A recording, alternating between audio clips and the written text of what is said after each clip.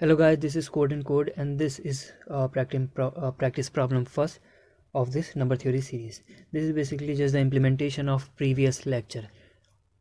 In previous lecture we have seen that how we can test in square root n times that the given number is a prime number or not.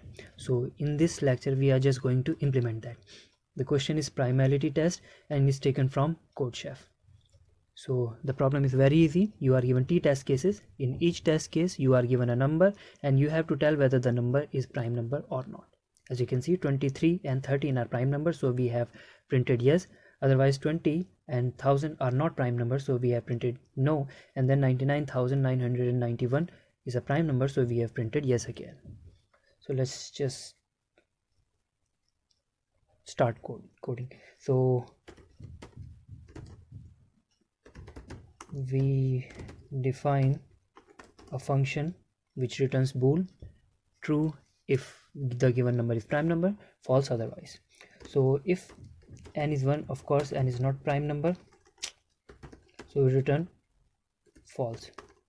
Otherwise, as you have seen in the lectures, we start from 2 and then run till square root of n and then check whether number n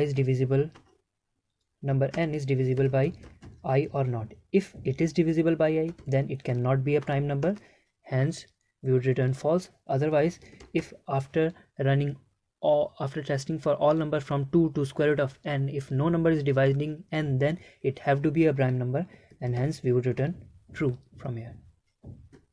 Now in the main function we take t and then n,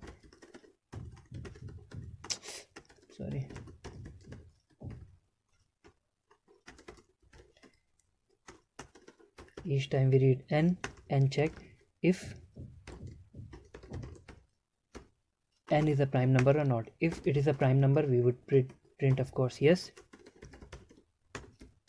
else we would print no.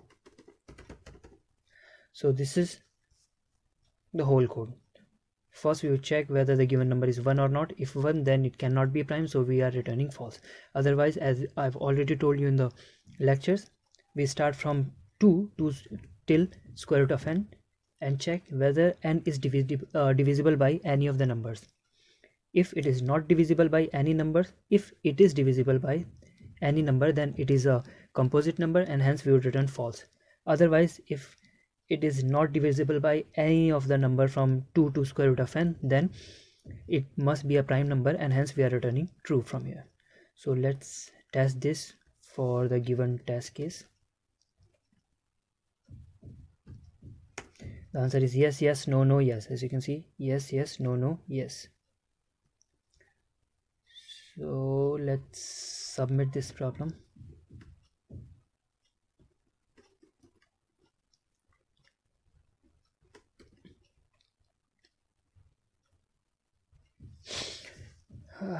It would take a little bit of time, so just wait.